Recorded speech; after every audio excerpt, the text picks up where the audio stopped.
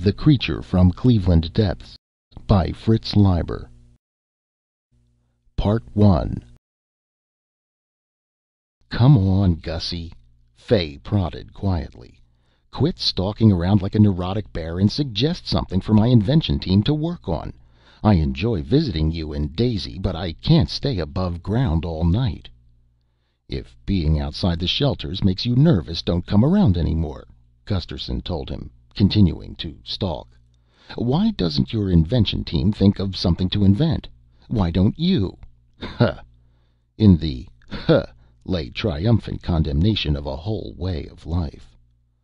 "We do," Fay responded imperturbably, "but a fresh viewpoint sometimes helps." "I'll say it does. Fay, you burglar, I'll bet you've got 20 people like myself you milk for free ideas. First you irritate their bark, and then you make the rounds every so often to draw off the latex or the maple gloop." Fay smiled. "It ought to please you that society still has a use for you ultra inner-directed types. It takes something to make a junior executive stay above ground after dark when the missiles are on the prowl." "Society can't have much use for us or it'd pay us something," Gusterson sourly asserted, staring blankly at the tankless TV and kicking it lightly as he passed on. "No, you're wrong about that, Gussie. Money's not the key goad with you inner-directeds. I got that straight from our motivations chief. Did he tell you what we should use instead to pay the grocer? A deep inner sense of achievement, maybe? Fay, why should I do any free thinking for micro systems?" "I'll tell you why, Gussie. Simply because you get a kick out of insulting us with sardonic ideas. If we take one of them seriously, you think we're degrading ourselves, and that pleases you even more. Like making someone laugh at a lousy pun." Gusterson held still in his roaming and grinned. "That the reason? Huh. I suppose my suggestions would have to be something in the line of ultra subminiaturized computers, where one sinister fine etched molecule does the work of 3 big bumbling brain cells." "Not necessarily. Microsystems is branching out. Wheel as free as a rogue star. But I'll pass along to promotion your 1 molecule 3 brain cell sparkler. It's a slight exaggeration, but it's catchy." "I'll have my kids watch your ads to see if you use it, and then I'll sue the whole underworld." Gusterson frowned as he resumed his stalking. He stared puzzledly at the antique TV. "How about inventing a plutonium termite?" he said suddenly. "It would get rid of those stockpiles that are worrying your moles to death." Fay grimaced noncommittally and cocked his head. "Well, then, how about a beauty mask? How about that, hey? I don't mean one to repair a woman's complexion, but one she'd wear all the time, that'd make her look like a 17-year-old sexpot. That'd end her worries." "Hey, that's for me," Daisy called from the kitchen. "I'll make Gusterson suffer. I'll make him crawl around on his hands and knees begging my immature favors." "No, you won't," Gusterson called back. "You having a face like that would scare the kids. Better cancel that one, Fay. Half the adult race looking like Vina Vidarson is too awful a thought." "Yeah, you're just scared of making $1 million," Daisy jeered. "I sure am," Gusterson said solemnly, scanning the fuzzy floor from one murky glass wall to the other, hesitating at the TV.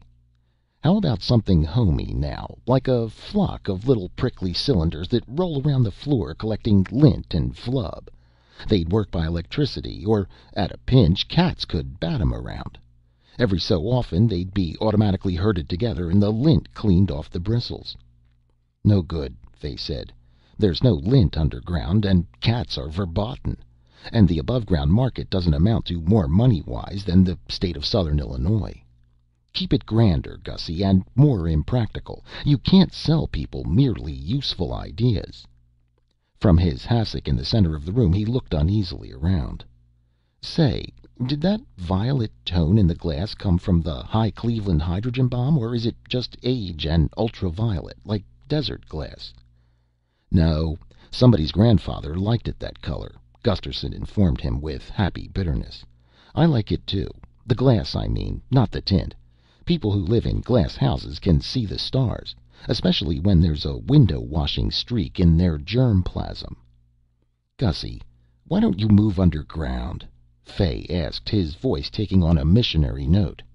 "It's a lot easier living in one room, believe me.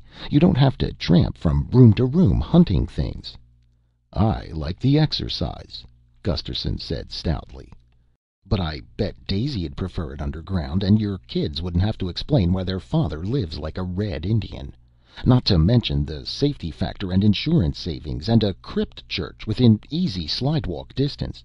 Incidentally, we see stars all the time, better than you do. By repeater." "Stars by repeater," Gusterson murmured to the ceiling, pausing for God to comment. Then, "No, Fay, even if I could afford it, and stand it, I'm such a bad luck Harry that just when I got us all safely stowed at the N-1 sublevel, the Soviets would discover an earthquake bomb that struck from below, and I'd have to follow everybody back to the treetops. Hey, how about bubble homes in orbit around Earth? Microsystems could subdivide the world's most spacious suburb, and all you moles could go ellipsing. Space is as safe as there is. No air, no shock waves. Free fall's the ultimate in restfulness. Great health benefits. Commute by rocket. Or better yet, stay home and do all your business by TV telephone, or by Waldo, if it were that sort of thing. Even pet your girl by remote control. She in her bubble, you in yours, whizzing through vacuum. Oh, damn, damn, damn, damn, damn!" He was glaring at the blank screen of the TV, his big hands clenching and unclenching. "Don't let Fay give you apoplexy. He's not worth it," Daisy said, sticking her trim head in from the kitchen, while Fay inquired anxiously, "Gussie, what's the matter?" "Nothing, you worm," Gusterson roared. "Except that an hour ago I forgot to tune in on the only TV program I've wanted to hear this year. Finnegan's Wake, scored for English, Gaelic, and Brogue. Oh, damn, damn, damn!" "Too bad," Fay said lightly. "I didn't know they were releasing it on flat TV, too." "Well, they were. Some things are too damn big to keep completely underground, and I had to forget. I'm always doing it. I miss everything. Look here, you rat," he blatted suddenly at Fay, shaking his finger under the latter's chin. "I'll tell you what you can have that ignorant team of yours invent. They can fix me up a mechanical secretary that I can feed orders into, and that'll remind me when the exact moment comes to listen to TV, or phone somebody, or mail in a story, or write a letter, or pick up a magazine, or look at an eclipse, or a new orbiting station, or fetch the kids from school, or buy Daisy a bunch of flowers, or whatever it is. It's got to be something that's always with me, not something I have to go and consult, or that I can get sick of and put down somewhere. And it's got to remind me forcibly enough so that I take notice and don't just shrug it aside, like I sometimes do even when Daisy reminds me of things. That's what your stupid team can invent for me. If they do a good job, I'll pay 'em as much as $50. "That doesn't sound like anything so very original to me," Fay commented coolly, leaning back from the wagging finger. "I think all senior executives have something of that sort. At least their secretary keeps some kind of file." "I'm not looking for something with spiked falsies and nylons up to the neck," interjected Gusterson, whose idea about secretaries were a trifle lurid. "I just want a mech reminder, that's all." "Well, I'll keep the idea in mind," Fay assured him, "along with the bubble homes and beauty masks. If we ever develop anything along those lines, I'll let you know. If it's a beauty mask, I'll bring Daisy a pilot model to use to scare strange kids." He put his watch to his ear. "Good Lord, I'm going to have to cut to make it underground before the main doors close. Just 10 minutes to second curfew. Bye, Gus. Bye, Days." 2 minutes later, living room lights out, they watched Fay's foreshortened ant-like figure scurrying across the balding, ill-lit park toward the nearest escalator. Gusterson said, "Weird to think of that big, bright spaceport glamour basement stretching around everywhere underneath. Did you remind Smitty to put a new bulb in the elevator?" "The Smiths moved out this morning," Daisy said tonelessly.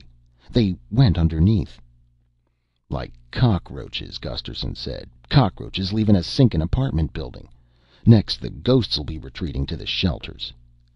"Anyhow, from now on, we're our own janitors," Daisy said. He nodded. Just leaves 3 families besides us loyal to this glass death trap, not countin' ghosts." He sighed. Then, "You like to move below, Daisy?" he asked softly, putting his arm lightly across her shoulders. "Get a woozy eyeful of the bright lights and all for a change? Be a rat for a while? Maybe we're getting too old to be bats. I could scrounge me a company job and have a thinking closet all to myself and 2 secretaries with stainless steel breasts. Life'd be easier for you and a lot cleaner. And you'd sleep safer." "That's true," she answered, and paused. She ran her fingertips slowly across the murky glass, its violet tint barely perceptible against a cold, dim light across the park. "But somehow," she said, snaking her arm around his waist, "I don't think I'd sleep happier or one bit excited." Chapter 2. 3 weeks later, Fay, dropping in again, handed to Daisy the larger of the 2 rather small packages he was carrying. "It's a so-called beauty mask," he told her, "complete with wig, eyelashes, and wettable velvet lips. It even breathes. Pinholed elastiskin with a static adherence charge. But Micro Systems had nothing to do with it, thank God. Beauty Tricks put it on the market 10 days ago, and it's already started a teenage craze.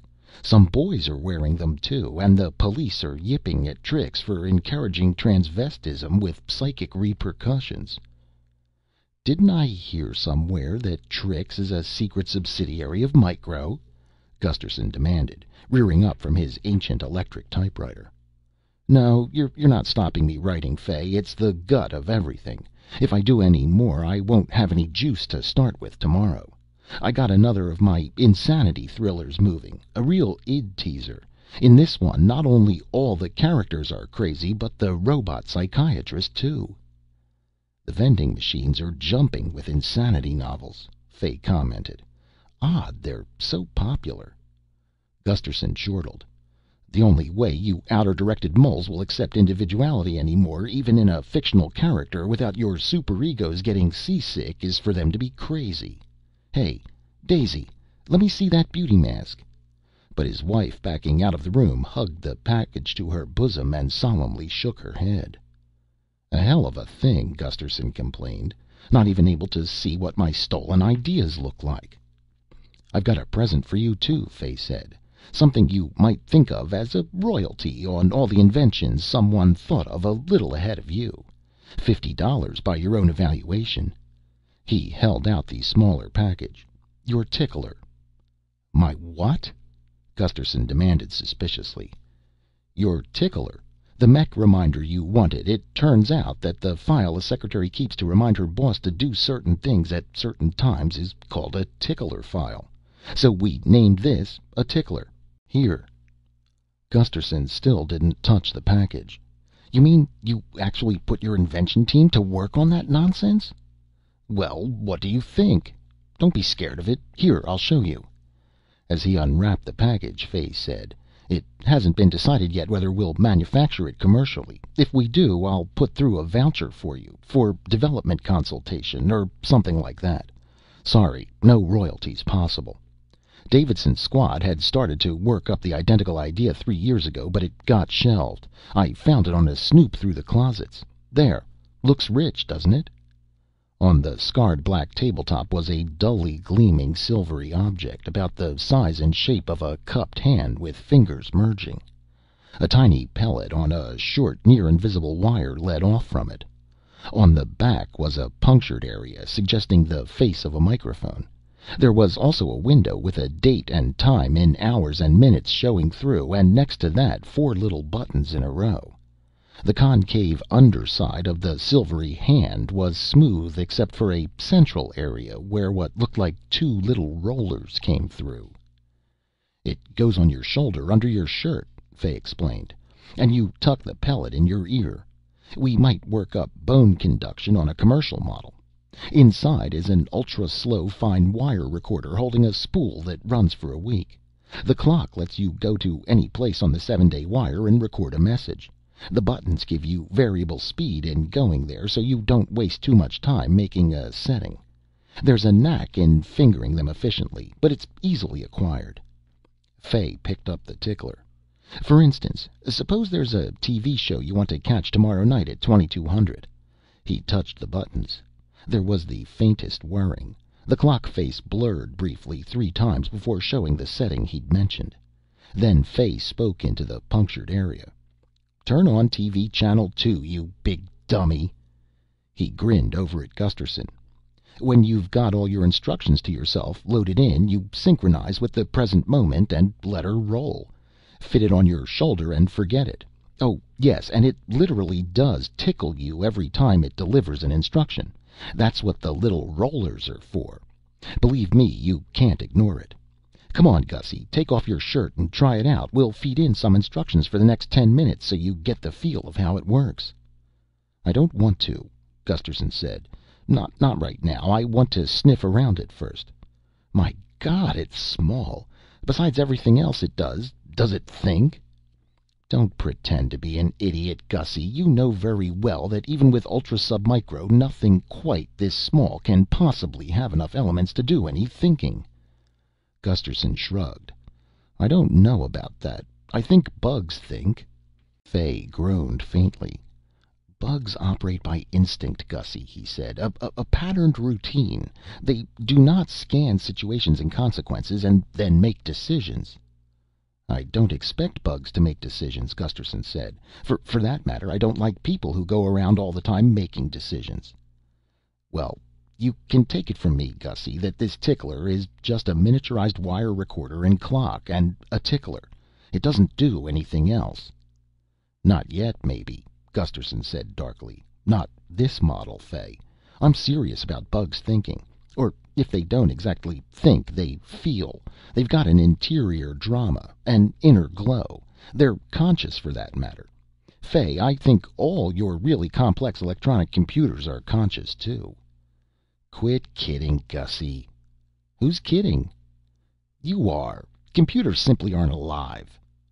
"What's alive? A word. I think computers are conscious, at least while they're operating. They've got that inner glow of awareness. They sort of, well, meditate." "Gussie, computers haven't got any circuits for meditating. They're not programmed for mystical lucubrations. They've just got circuits for solving the problems they're on."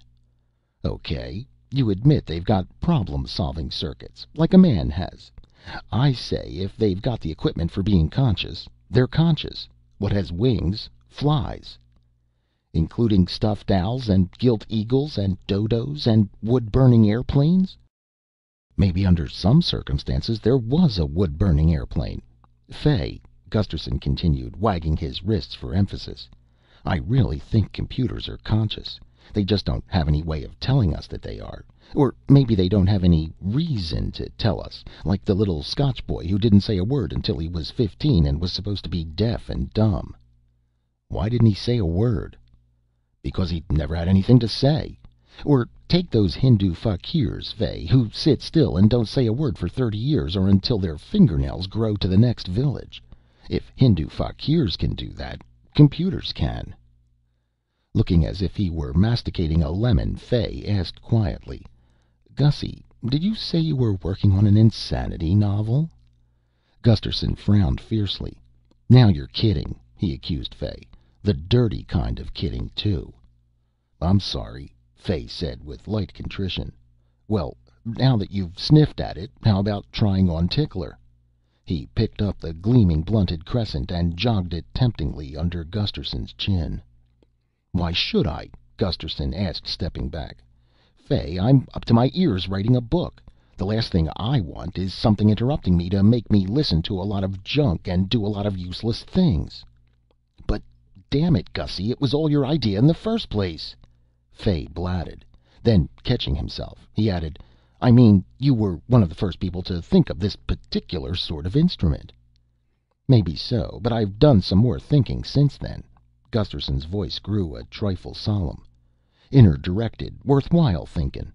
Fay, when a man forgets to do something, it's because he really doesn't want to do it, or because he's all roiled up down in his unconscious. He ought to take it as a danger signal and investigate the roiling, not hire himself a human or mech reminder." "Bourgeois," Fay retorted. "In that case you shouldn't write memorandums or even take notes." Maybe I shouldn't, Gusterson agreed lamely. I'd have to think that over, too. Ha! Fay jeered.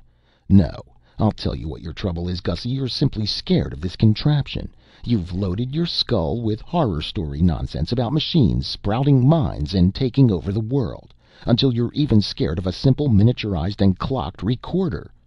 He thrust it out. Maybe I am, Gusterson admitted, controlling a flinch. Honestly, Fay, that thing's got a gleam in its eye, as if it had ideas of its own. Nasty ideas. Gussie, you nut, it hasn't got an eye. Not now, no, but it's got the gleam. The eye may come. It's the Cheshire Cat in reverse. If you'd step over here and look at yourself holding it, you could see what I mean. But I don't think computers sprout minds, Fay. I just think they've got minds because they've got the mind elements. Ho, ho, Fay mocked. Everything that has a material side has a mental side, he chanted. Everything that's a body is also a spirit. Gussie, that dubious old metaphysical dualism went out centuries ago. Maybe so, Gusterson said, but we still haven't anything but that dubious dualism to explain the human mind, have we? It's a jelly of nerve cells, and it's a vision of the cosmos. If that isn't dualism, what is? I give up, Gussie. Are you going to try out this tickler? No. But damn it, Gussie, we made it just for you. Practically. Sorry, but I'm not coming near the thing. Then come near me, a husky voice intoned behind them. Tonight I want a man. Standing in the door was something slim in a short silver sheath. It had golden bangs and the haughtiest snub-nosed face in the world. It slunk toward them. My God, it's Vina Vidarsson, Gusterson yelled. Daisy, that's terrific, Fay applauded, going up to her. She bumped him aside with a swing of her hips, continuing to advance. Not you, Ratty, she said throatily. I want a real man. Fay, I suggested Vina Vidarsson's face for the beauty mask, Gusterson said, walking around his wife and shaking a finger. Don't tell me Trix just happened to think of that, too. What else could they think of? Fay laughed. This season, sex means VV and nobody else. An odd little grin flicked his lips. A tic traveled up his face and his body twitched slightly. Say, folks, I'm going to have to leave. It's exactly 15 minutes to second curfew. Last time I had to run and I got heartburn. When are you people going to move downstairs?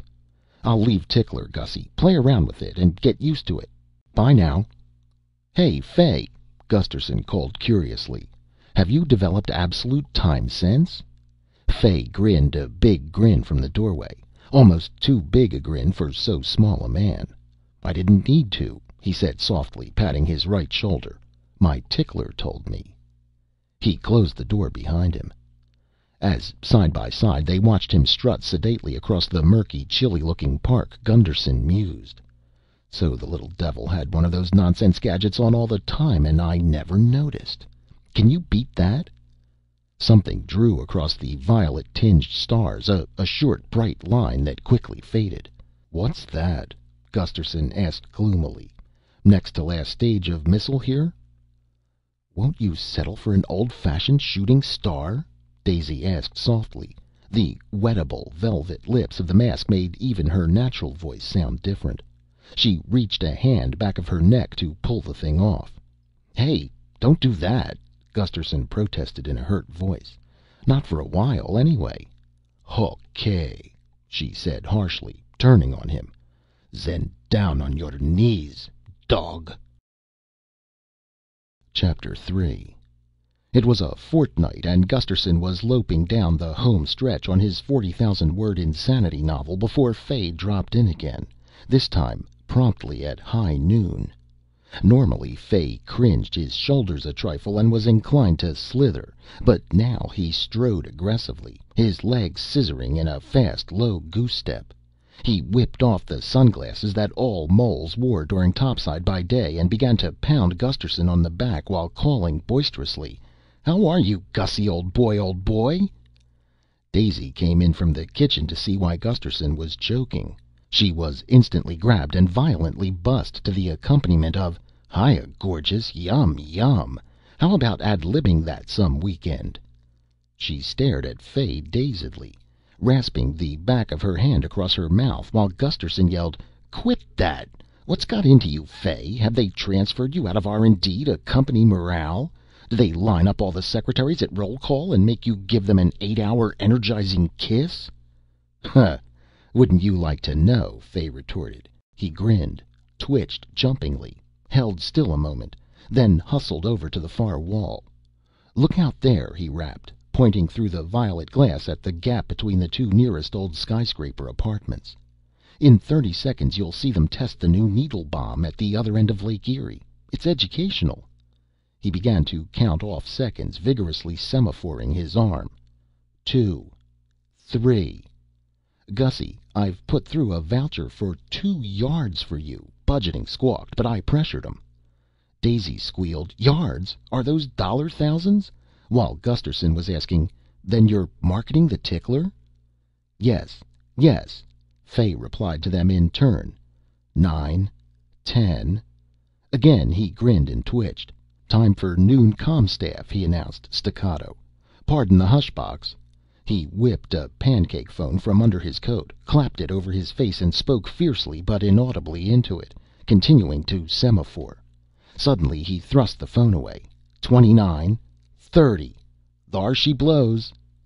An incandescent streak shot up the sky from a little above the far horizon, and a doubly dazzling point of light appeared just above the top of it, with the effect of God dotting an I. "Huh! That'll skewer the espionage satellites like swatting flies," Fay proclaimed as the portent faded. "Bracing! Gussie, where's your tickler? I've got a new spool for it that'll razzle-dazzle you." "I'll bet," Gusterson said dryly. "Daisy?" "You gave it to the kids and they got to fooling with it and broke it." "No matter," Fay told them with a large sidewise sweep of his hand. "Better you wait for the new model. It's a 6-way improvement." "So I gather," Gusterson said, eyeing him speculatively. "Does it automatically inject you with cocaine? A fix every hour on the second?" "Ha ha, joke. Gussie, it achieves the same effect without using any dope at all. Listen, a tickler reminds you of your duties and opportunities, your chances for happiness and success. What's the obvious next step? Throw it out the window? By the way, how do you do that when you're underground? We have high-speed garbage boosts. The obvious next step is to give the tickler a heart. It not only tells you, it warmly persuades you. It doesn't just say, 'Turn on the TV channel 2 Joyce program.' It brills at you. 'Kid, old kid, race for the TV and flip that 2 switch. There's a great show coming through the pipes this second plus 10. You'll enjoy the hell out of yourself. Grab a ticket to ecstasy.'" "My God," Gusterson gasped. "Are those the kind of jolts it's giving you now?" "Don't you get it, Gussie? You never load your tickler except when you're feeling buoyantly enthusiastic. You don't just tell yourself what to do hour by hour next week. You sell yourself on it. That way you not only make doubly sure you'll obey instructions, but you constantly re-inoculate yourself with your own enthusiasm." "I can't stand myself when I'm that enthusiastic," Gusterson said. "I feel ashamed for hours afterwards." "You're warped. All this lonely sky life. What's more, Gussie, think how still more persuasive some of those instructions would be if they came to a man in his best girl's most bedroomy voice, or his doctor's, or psycher's if it's that sort of thing, or Vina Vidarson's. By the way, Days, don't wear that beauty mask outside. It's a grand misdemeanor ever since 10,000 teenagers rioted through Tunnel Mart wearing them, and VV's suing Trix." "No chance of that," Daisy said. Gusterson got excited and bit off the nose. She pinched her own delicately. "I'd no more obey my enthusiastic self," Gusterson was brooding, "than I'd obey a Napoleon drunk on his own brandy, or a hopped up St. Francis. Re-inoculated with my own enthusiasm? I'd die, just like from a snake bite." "Warped, I said," Fay dogmatized, stamping around. "Gussie, having the instructions persuasive instead of neutral turned out to be only the opening wedge. The next step wasn't so obvious, but I saw it. Using subliminal verbal stimuli in his tickler, a man can be given constant, supportive, euphoric therapy 24 hours a day. And it makes use of all that empty wire. We've revived the ideas of a pioneer dynamic psycher named Dr. Cooey. For instance, right now my tickler is saying to me, in tones too soft to reach my conscious mind, but do they stab into the unconscious? Day by day, in every way, I'm getting sharper and sharper. It alternates that with gutsier and gutsier, and, well, forget that. Cooey mostly used better and better, but that seems too general. And every 100th time it says them out loud, and the tickler gives me a brush, just a faint cooch, to make sure I'm keeping in touch. That third word pair, Daisy wondered, feeling her mouth reminiscently. Could I guess? Gunderson's eyes had been growing wider and wider. Fay, he said, I could no more use my mind for anything if I knew all that was going on in my inner ear than if I were being brushed down with brooms by 3 witches. Look here, he said with loud authority, you got to stop all this. It's crazy. Fay, if Micro'll junk the tickler, I'll think you up something else to invent, something real good. Your inventing days are over, Fay brilled gleefully. I mean, you'll never equal your masterpiece. How about, Gusterson bellowed, an anti-individual guided missile? The physicists have got small-scale anti-gravity good enough to float and fly something the size of a hand grenade. I can smell that, even though it's a back-of-the-safe military secret. Well, how about keying such a missile to a man's fingerprints or brainwaves, maybe, or his unique smell, so it can spot and follow him around, then target in on him without harming anyone else? Long-distance assassination, and the stinkin' just gets in. Or you could simply load it with some disgusting goo and key it to teenagers as a group. That'd take care of them. Fay, doesn't it give you a rich, warm kick to think of my midget missiles buzzing around in your tunnels, seeking out evildoers like a swarm of angry wasps or angelic bumblebees? You're not luring me down any side trails, Fay said laughingly. He grinned and twitched, then hurried toward the opposite wall, motioning them to follow. Outside, about 100 yards beyond the purple glass, rose another ancient glass-walled apartment skyscraper. Beyond, Lake Erie rippled glintingly. Another bomb test? Gunderson asked. Fay pointed at the building. Tomorrow, he announced, a modern factory, devoted solely to the manufacture of ticklers, will be erected on that site.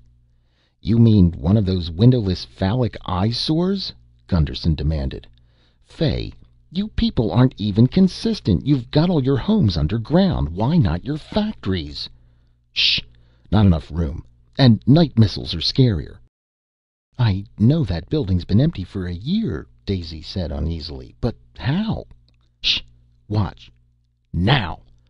The looming building seemed to blur or fuzz for a moment. Then it was as if the lake's bright ripples had invaded the old glass 100 yards away. Wavelets chased themselves up and down the gleaming walls, became higher, higher, and then suddenly the glass cracked all over to tiny fragments and fell away, to be followed quickly by fragmented concrete and plastic piping, until all that was left was the nude steel framework, vibrating so rapidly as to be almost invisible against the gleaming sky. Daisy covered her ears, but there was no explosion, only a long, drawn-out, low crash as the fragments hit 20 floors below and dust whooshed out sideways. Spectacular, Fay summed up. Knew you'd enjoy it. That little trick was first conceived by the great Tesla during his last fruity years. Research discovered it in his biog. We just made the dream come true. A tiny resonance device you could carry in your belt bag attunes itself to the natural harmonic of a structure and then increases amplitude by tiny pushes exactly in time. Just like soldiers marching in step can break down a bridge. Only this is as if it were being done by one marching ant. He pointed at the naked framework appearing out of its own blur and said, "We'll be able to hang the factory on that. If not, we'll whip a megacurrent through it and vaporize it. No question the micro-resonator is the neatest, sweetest wrecking device going. You can expect a lot more of this sort of efficiency now that mankind has the tickler to enable him to use his full potential. What's the matter, folks?" Daisy was staring around the violet-walled room with dumb mistrust. Her hands were trembling. "You don't have to worry," Fay assured her with an understanding laugh. "This building's safe for a month more at least." Suddenly he grimaced and leapt a foot in the air. He raised a clawed hand to scratch his shoulder, but managed to check the movement. "Got to beat it, folks," he announced tersely. "My tickler gave me the grand cooch." "Don't go yet," Gunderson called, rousing himself with a shudder which he immediately explained. "I just had the illusion that if I shook myself all my flesh and guts would fall off my shimmying skeleton." "Brr!" "Fay, before you and Micro go off half-cocked, I want you to know there's one insuperable objection to the tickler as a mass-market item. The average man or woman won't go to the considerable time and trouble it must take to load the tickler. He simply hasn't got the compulsive orderliness and willingness to plan that it requires." "We thought of that weeks ago." Fay rapped his hand on the door. "Every tickler spool that goes to market is patterned like wallpaper, with one of 5 designs of suitable subliminal supportive euphoric material. Ittier and ittier, viriler and viriler, you know. The buyer is robot interviewed for an hour, his personalized daily routine laid out and thereafter templated on his weekly spool. He's strongly urged next to take his tickler to his doctor and psycher for further instruction imposition. We've been working with the medical profession from the start. They love the tickler because it reminds people to take their medicine on the dot, and rest and eat and go to sleep just when and how Doc says. This is a big operation, Gussie. A big operation. Bye."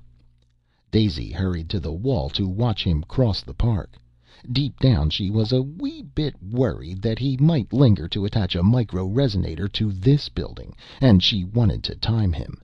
But Gusterson settled down to his typewriter and began to bat away. "I want to have another novel started," he explained to her, "before the ant marches across this building in about 4.5 weeks, or a million sharp little gutsy guys come swarming out of the ground and heave it into Lake Erie." Chapter 4. Early next morning, windowless walls began to crawl up the stripped skyscraper between them and the lake. Daisy pulled the blackout curtains on that side. For a day or two longer their thoughts and conversations were haunted by Gusterson's vague sardonic visions of a horde of tickler-energized moles pouring up out of the tunnels to tear down the remaining trees, tank the atmosphere, and perhaps somehow dismantle the stars. At least on this side of the world. But then they both settled back into their customary easygoing routines. Gusterson typed. Daisy made her daily shopping trip to a little topside daytime store, and started painting a mural on the floor of the empty apartment next to theirs. "We ought to lasso some neighbors," she suggested once. "I need somebody to hold my brushes and admire.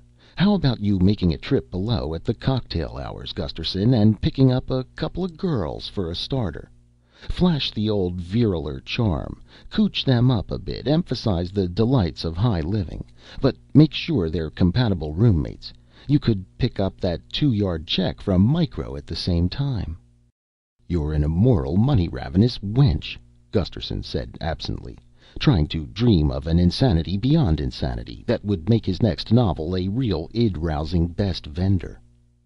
"If that's your vision of me, you shouldn't have chewed up the VV mask." "I'd really prefer you with green stripes," he told her, "but stripes, spots, or sunbathing, you're better than those cocktail moles." Actually, both of them acutely disliked going below. They much preferred to perch in their eyrie and watch the people of Cleveland Depths, as they privately called the local sub-suburb, rush up out of the shelters at dawn to work in the concrete fields and windowless factories, make their daytime jet trips and freeway jaunts, do their noon hour and coffee break guerrilla practice, and then go scurrying back at twilight to the atomic-proof, brightly lit, vastly exciting, claustrophobic caves. Fay and his projects began once more to seem dreamlike, though Gusterson did run across a cryptic advertisement for ticklers in the Manchester Guardian, which he got daily by facsimile. Their 3 children reported similar ads, of no interest to young Fry, on the TV, and one afternoon they came home with the startling news that the monitors at their subsurface school had been issued ticklers. On sharp interrogation by Gusterson, however, it appeared that these last were not ticklers, but merely two-way radios linked to the school police station transmitter. Which is bad enough, Gusterson commented later to Daisy, but it'd be even dirtier to think of those clock-watching superegos being strapped to kids' shoulders. Can you imagine Huck Finn with a tickler, telling him when to tie up the raft to a towhead and when to take a swim? I bet Fay could, Daisy countered. When's he going to bring you that check, anyhow? Iago wants a jet cycle, and I promised Imogene a Vena kit, and then Claudius'll have to have something. Gusterson scowled thoughtfully. You know, Daze, he said, I got a feeling Fay's in the hospital, all narcotized up and being fed intravenously. The way he was jumping around last time, that tickler was going to cooch him to pieces in a week. As if to refute this intuition, Fay turned up that very evening. The lights were dim. Something had gone wrong with the building's old transformer, and pending repairs, the 2 remaining occupied apartments were making do with batteries, which turned bright globes to mysterious amber candles and made Gusterson's ancient typewriter operate sluggishly. Fay's manner was subdued, or at least closely controlled, and for a moment Gusterson thought he'd shed his tickler. Then the little man came out of the shadows, and Gusterson saw the large bulge on his right shoulder. Yes, we had to up it a bit size-wise, Fay explained in clipped tones. Additional super features. While brilliantly successful on the whole, the subliminal euphorics were a shade too effective. Several hundred users went hoppity manic. We gentled the cooch and qualified the subliminals. You know, day by day, in every way, I'm getting sharper and more serene. But a stabilizing influence was still needed. So after a top-level conference, we decided to combine Tickler with Moodmaster. My God, Gusterson interjected, do they have a machine now that does that? Of course. They've been using them on ex-mental patients for years. I just don't keep up with progress, Gusterson said, shaking his head bleakly. I'm falling behind on all fronts. You ought to have your tickler remind you to read Science Service releases, Fay told him, or simply instruct it to scan the releases and... No, that's still in research. He looked at Gusterson's shoulder, and his eyes widened. You're not wearing the new model tickler I sent you, he said accusingly. I never got it, Gusterson assured him. Postmen delivered topside mail and parcels by throwing them on the high-speed garbage boosts and hoping a tornado will blow them to the right address. Then he added helpfully, maybe the Russians stole it while it was riding the whirlwinds. That's not a suitable topic for jesting, Fay frowned. We're hoping that Tickler will mobilize the full potential of the free world for the first time in history, Gusterson. You are going to have to wear a ticky-tick. It's becoming impossible for a man to get through modern life without one. Maybe I will, Gusterson said appeasingly, but right now tell me about Moodmaster. I want to put it in my new insanity novel. Fay shook his head. Your readers will just think you're behind the times if you use it, underplay it. But anyhow, Moodmaster is a simple physiotherapy engine that monitors bloodstream chemicals and body electricity. It ties directly into the bloodstream, keeping blood sugar, etc., at optimum levels and injecting euphrin or depressin as necessary, and occasionally a touch of extra adrenaline as during work emergencies. Is it painful? Daisy called from the bedroom. Excruciating, Gusterson called back. Excuse it, please. He grinned at Fay. Hey, didn't I suggest cocaine injections last time I saw you? So you did, Fay agreed flatly. Oh, by the way, Gussie, here's that check for a yard I promised you. Micro doesn't muzzle the ox. Hooray! Daisy cheered faintly. I thought you said it was going to be for 2, Gusterson complained. Budgeting always forces a last-minute compromise, Fay shrugged. You have to learn to accept those things. I love accepting money, and I'm glad any time for 3 feet, Daisy called agreeably. 6 feet might make me wonder if I weren't an insect, but getting a yard just makes me feel like a gangster's moll. Want to come out and gloat over the yard paper, Toots, and stuff it in your diamond-embroidered net stocking top?" Gusterson called back. "No, I'm doing something to that portion of me just now. But hang on to the yard, Gusterson." "Aye, aye, Cap'n," he assured her. Then turning back to Fay. "So you've taken the Dr. Couey repeating out of the tickler?" "Oh, no. Just balanced it off with depressin. The subliminals are still a prime sales point. All the tickler features are cumulative, Gussie. You're still underestimating the scope of the device." "I guess I am. What's this work emergencies business? If you're using the tickler to inject drugs into workers to keep them going, that's really just my cocaine suggestion modernized, and I'm putting in for another thou. Hundreds of years ago, the South American Indians chewed coca leaves to kill fatigue sensations." "That's so. Interesting. And it proves priority for the Indians, doesn't it? I'll make a try for you, Gussie, but don't expect anything." He cleared his throat. His eyes grew distant, and turning his head a little to the right, he enunciated sharply, "Pooh Bah. Time, Inst. 05-10-5700. Record. Gussie Coca, thou budget. Cut." He explained, "We got a voice-cued setter now on the deluxe models. You can record a memo to yourself without taking off your shirt. Incidentally, I used the ends of the hours for trifle memos. I've already used up the 59s and 8s for tomorrow and started on the 57s." "I understood most of your memo," Gusterson told him gruffly. "The last 00 was for seconds, wasn't it? Now I call that crude. Why not microseconds too? But how do you remember where you've made a memo so you don't record over it? After all, you're re-recording over the wallpaper all the time." "Tickler beeps and then hunts for the nearest information free space." "I see. And what's the Pooh Bah for?" Fay smiled. "Cut. My password for activating the setter so it won't respond to chance numerals it overhears." "But why Pooh Bah?" Fay grinned. "Cut. And you a writer. It's a literary reference, Gussie. Pooh Bah, cut, was Lord High Everything Else in the Mikado. He had a little list, and nothing on it would ever be missed." "Oh, yeah," Gunderson remembered, glowering.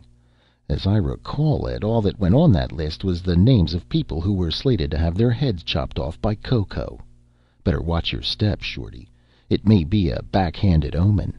Maybe all those workers you're putting ticklers on to pump them full of adrenaline so they'll overwork without noticing it will revolt and come out someday chopping for your head." "Spare me the Marxist mythology," Fay protested. "Gussie, you've got a completely wrong slant on tickler. It's true that most of our mass sales so far, bar government and army, have been to large companies purchasing for their employees. Aha! But that's because there's nothing like a tickler for teaching a new man his job. It tells him from instant to instant what he must do, while he's already on the job and without disturbing other workers. Magnetizing a wire with a job pattern is the easiest thing going, and you'd be astonished what the subliminals do for employee morale. It's this way, Gussie. Most people are too improvident and unimaginative to see in advance the advantages of ticklers. They buy one because the company strongly suggests it, and payment is on easy installments withheld from salary. They find a tickler makes the work day go easier. The little fellow perched on your shoulder is a friend, exuding comfort and good advice. The first thing he's set to say is, "Take it easy, pal." Within a week they're wearing their ticklers 24 hours a day, and buying a tickler for the wife so she'll remember to comb her hair and smile real pretty and cook favorite dishes. "I get it, Fay," Gusterson cut in. "The tickler is the newest fad for increasing worker efficiency. Once I read somewheres it was salt tablets. They had salt tablet dispensers everywhere, even in air-conditioned offices where there wasn't a moist armpit twice a year and the gals sweat only champagne. A decade later, people wondered what all those dusty white pills were for. Sometimes they mistook them for tranquilizers. It'll be the same way with ticklers. Somebody'll open a musty closet and see jumbled heaps of these gripping hand silvery gadgets gathering dust curls and—" "They will not," Fay protested vehemently. "Ticklers are not a fad. They're history changers. They're free world revolutionary. Why, before Microsystems put a single one on the market, we made it a rule that every Micro employee had to wear one. If that's not having supreme confidence in a product." "Every employee except the top executives, of course," Gusterson interrupted jeeringly. "And that's not demoting you, Fay. As the R&D chief most closely involved, you'd naturally have to show special enthusiasm." "But you're wrong there, Gussie," Fay crowed. "Man for man, our top executives have been more enthusiastic about their personal ticklers than any other class of worker in the whole outfit." Gusterson slumped and shook his head. "If that's the case," he said darkly, "maybe mankind deserves the tickler." "I'll say it does," Fay agreed loudly without thinking. Then, "Oh, can the carping, Gussie. Tickler's a great invention. Don't depreciate it just because you had something to do with its genesis. You're going to have to get in the swim and wear one." "Maybe I'd rather drown horribly." "Can the gloom talk too, Gussie? I said it before and I'll say it again. You're just scared of this new thing. Why, you've even got the drapes pulled so you won't have to look at the tickler factory." "Yes, I am scared," Gusterson said. "Really scared." Oh. Fay whirled around. Daisy was standing in the bedroom doorway, wearing the short silver sheath. This time there was no mask, but her bobbed hair was glitteringly silvered, while her legs, arms, hands, neck, face, every bit of her exposed skin, was painted with beautifully even vertical green stripes. "I did it as a surprise for Gusterson," she explained to Fay. "He says he likes me this way. The green glop's supposed to be smudge-proof." Gusterson did not comment. His face had a rapt expression. "I'll tell you why your tickler's so popular, Fay," he said softly. "It's not because it backstops the memory, or because it boosts the ego with subliminals. It's because it takes the hook out of a guy. It takes over the job of withstanding the pressure of living. See, Fay, here are all these little guys in this subterranean rat race, with atomic death squares and chromium-plated reward squares and enough money if you pass go almost to get to go again. And a million rules of the game to keep in mind. Well, here's this one little guy, and every morning he wakes up, there's all these things he's got to keep in mind or do, or he'll lose his turn 3 times in a row, and maybe a terrible black rook in iron armor loom up and bang him off the chessboard. But now, look, now he's got his tickler, and he tells his sweet silver tickler all these things, and the tickler's got to remember them. Of course, he'll have to do them eventually, but meanwhile, the pressure's off him. The hook's out of his short hairs. He's shifted the responsibility." "Well, what's so bad about that?" Fay broke in loudly. "What's wrong with taking the pressure off little guys? Why shouldn't Tickler be a superego surrogate? Micro's motivations chief noticed that positive feature straight off and scored it 3 pluses. Besides, it's nothing but a gaudy way of saying that Tickler backstops the memory. Seriously, Gussie, what's so bad about it?" "I don't know," Gusterson said slowly, his eyes still far away. "I just know it feels bad to me."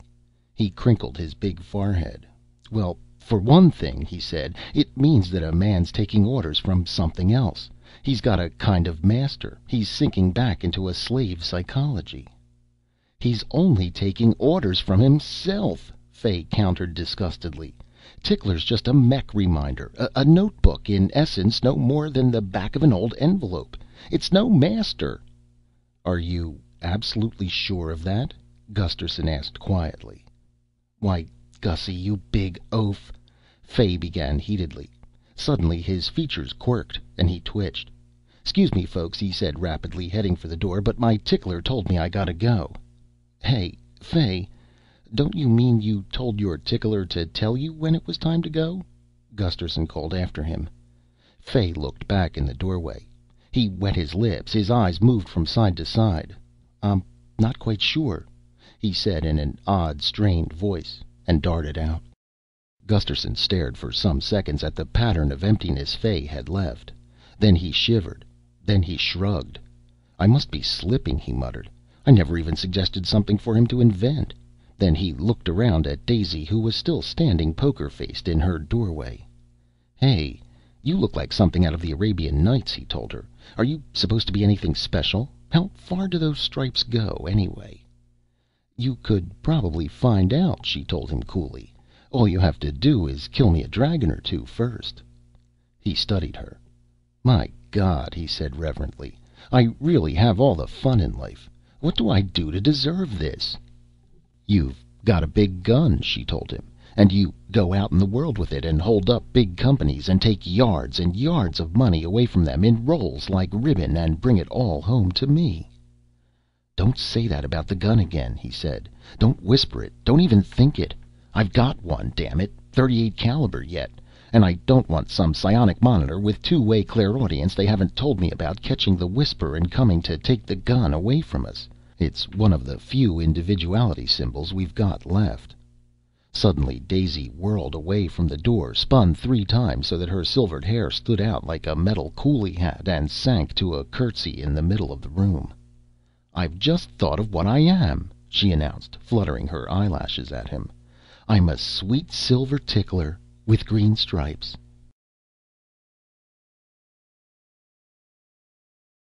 Part 2. Chapter 5. Next day, Daisy cashed the microcheck for 1,000 silver smackers, which she hid in a broken radionic coffee urn. Gusterson sold his insanity novel and started a new one about a mad medic with a hiccupy, hysterical chuckle who gimmicked mood masters to turn mental patients into nymphomaniacs, mass murderers, and compulsive saints. But this time he couldn't get Fay out of his mind, or the last chilling words the nervous little man had spoken. For that matter, he couldn't blank the underground out of his mind as effectively as usual. He had the feeling that a new kind of mole was loose in the burrows, and that the ground at the foot of their skyscraper might start humping up any minute. Toward the end of one afternoon, he tucked a half-dozen newly typed sheets in his pocket, shrouded his typer, went to the hat rack, and took down his prize, a miner's hardtop cap with electric headlamp. "Going below, Cap'n," he shouted toward the kitchen. "Be back for second dog watch," Daisy replied. "Remember what I told you about lassoing me some art-conscious girl neighbors?" "Only if I meet a piebald one with a taste for Scotch. Or maybe a pearl gray biped jaguar with violet spots," Gusterson told her, clapping on the cap with a "we who are about to die" gesture. Halfway across the park to the escalator bunker, Gusterson's heart began to tick. He resolutely switched on his headlamp. As he'd known it would, the hatch robot whirred an extra higher pitched 10 seconds when it came to his topside address, but it ultimately dilated the hatch for him, first handing him a claim check for his ID card. Gusterson's heart was ticking like a sledgehammer by now. He hopped clumsily onto the escalator, clutching the moving guardrail to either side, then shut his eyes as the steps went over the edge and became what felt like vertical. An instant later he forced his eyes open, unclipped a hand from the rail, and touched the second switch beside his headlamp, which instantly began to blink whitely, as if he were a civilian plane flying into a nest of military jobs. With a further effort he kept his eyes open and flinchingly surveyed the scene around him. After zigging through a bomb-proof half-furlong of roof, he was dropping into a large twilit cave.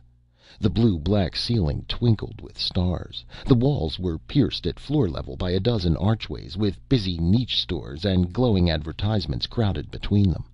From the archways, some 3 dozen sidewalks curved out, tangenting off each other in a bewildering multiple cloverleaf. The sidewalks were packed with people, traveling motionless like purposeful statues, or pivoting with practiced grace from one sidewalk to another, like 1,000 torero doing Veronicas. The sidewalks were moving faster than he recalled from his last venture underground, and at the same time the whole pedestrian concourse was quieter than he remembered.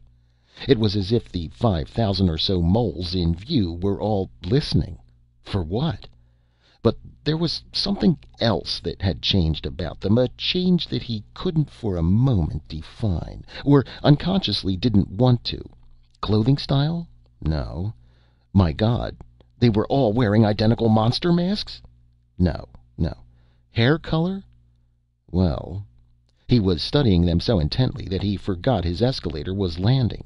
He came off it with a heel-jarring stumble and bumped into a knot of 4 men on the tiny triangular hold-still. These four at least sported a new style wrinkle: ribbed gray shoulder capes that made them look as if their heads were poking up out of the center of bulgy umbrellas or giant mushrooms. One of them grabbed hold of Gusterson and saved him from staggering onto a sidewalk that might have carried him to Toledo. "Gussie, you dog! You must have ESP'd. I wanted to see you," Fay cried, patting him on the elbows. "Meet Davidson and Kester and Hazen, colleagues of mine. We're all micromen." Fay's companions were staring strangely at Gusterson's blinking headlamp. Fay explained rapidly. "Mr. Gusterson is an insanity novelist. You know, ID." "Inner directed spells id," Gusterson said absently, still staring at the interweaving crowd beyond them, trying to figure out what made them different from last trip. "Creativity fuel, cranky. Explodes through the parietal fissure if you look at it cross-eyed." "Ha ha!" Fay laughed. "Well, boys, I've found my man. How's the new novel perking, Gussie?" "Got my climax, I think," Gusterson mumbled, still peering puzzledly around Fay at the slide-standers. "Moodmaster's going to come alive. Ever occur to you that mood is doom spelled backwards? And then—" He let his voice trail off as he realized that Kester and Davidson and Hazen had made their farewells and were sliding into the distance. He reminded himself wryly that nobody ever wants to hear an author talk. He's much too good a listener to be wasted that way. Let's see. Was it that everybody in the crowd had the same facial expression, or showed symptoms of the same disease? "I was coming to visit you, but now you can pay me a call," Fay was saying. "There are two matters I want to—" Gusterson stiffened. "My God! They're all hunchbacked!" he yelled. "Shh! Of course they are," Fay whispered reprovingly. "They're all wearing their ticklers, but you don't need to be insulting about it." "I'm getting out of here." Gusterson turned to flee as if from 5,000 Richard III's. "Oh, no, you're not," Fay amended, drawing him back with one hand. Somehow, underground, the little man seemed to carry more weight. "You're having cocktails in my thinking box. Besides, climbing a down escalator will give you a heart attack." In his home habitat, Gusterson was about as easy to handle as a rogue rhinoceros. But away from it, and especially if underground, he became more like a pliable elephant. All his bones dropped out through his feet, as he described it to Daisy. So now he submitted miserably as Fay surveyed him up and down, switched off his blinking headlamp — that coal miner caper is corny, Gussie — and then, surprisingly rapidly, stuffed his belt bag under the right shoulder of Gusterson's coat and buttoned the latter to hold it in place. "So you won't stand out," he explained. Another swift survey. "You'll do. Come on, Gussie, I've got lots to brief you on." 3 rapid paces, and then Gusterson's feet would have gone out from under him, except that Fay gave him a mighty shove. The small man sprang onto the slidewalk after him, and then they were skimming effortlessly side by side. Gusterson felt frightened and twice as hunchbacked as the slidestanders around him, morally as well as physically. Nevertheless, he countered bravely. "I got things to brief you on. I got 6 pages of cautions on t—" "Shh!" Fay stopped him. "Let's use my hush box." He drew out his pancake phone and stretched it so that it covered both their lower faces like a double yashmak. Gunderson, his neck pushing into the ribbed bulge of the shoulder cape so he could be cheek to cheek with Fay, felt horribly conspicuous. But then he noticed that none of the slidestanders were paying them the least attention. The reason for their abstraction occurred to him. They were listening to their ticklers. He shuddered. "I got 6 pages of caution on ticklers," he repeated into the hot, moist quiet of the pancake phone. "I typed 'em so I wouldn't forget 'em in the heat of polemicking. I want you to read every word, Fay. I've had it on my mind ever since I started wondering whether it was you or your tickler made you duck out of our place last time you were there. I want you to—" "All in good time." In the pancake phone, Fay's laugh was brassy. "But I'm glad you've decided to lend a hand, Gussie. This thing is moving fast. Nation-wise, adult underground ticklerization is 90% complete." "I don't believe that," Gusterson protested, while glaring at the hunchbacks all around them. The slidewalk was gliding down a low, glow-ceiling tunnel lined with doors and advertisements. Rapt-eyed people were pirouetting on and off. A thing just can't develop that fast, Fay. It's against nature." "But we're not in nature. We're in culture. The progress of an industrial scientific culture is geometric. It goes n times as many jumps as it takes. More than geometric, exponential. Confidently, Micro's math chief tells me we're currently on a fourth power progress curve, trending into a fifth." "You mean we're going so fast we got to watch out we don't bump ourselves in the rear when we come around again?" Gusterson asked, scanning the tunnel ahead for curves. "Or just shoot straight up to infinity?" "Exactly. Of course, most of the last power and a half is due to Tickler itself. Gussie, the Ticklers already eliminated absenteeism, alcoholism, abulia in numerous urban areas, and that's just one letter of the alphabet. If Tickler doesn't turn us into a nation of photo memory constant creative flow geniuses in 6 months, I'll come live topside." "You mean because a lot of people are standing around glassy-eyed listening to something mumbling in their ear that it's a good thing?" "Gussie, you don't know progress when you see it. Tickler is the greatest invention since language, bar none. It's the greatest instrument ever devised for integrating a man into all phases of his environment. Under the present routine, a newly purchased Tickler first goes to government and civilian defense for primary patterning, then to the purchaser's employer, then to his doctor, psycher, then to his local bunker captain, then to him. Everything that's needful for a man's welfare gets on the spools. Efficiency cubed. Incidentally, Russia's got the Tickler now. Our dip satellites have photographed it. It's like ours, except the commies wear it on their left shoulder.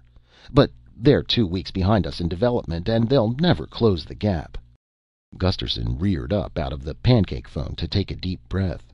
A sulky-lipped, sylph-figured girl 2 feet from him twitched. Medium cooch, he judged. Then fumbled in her belt bag for a pill and popped it in her mouth. "Hell, the Tickler's not even efficient yet about little things," Gusterson blatted, diving back into the privacy yashmak he was sharing with Fay.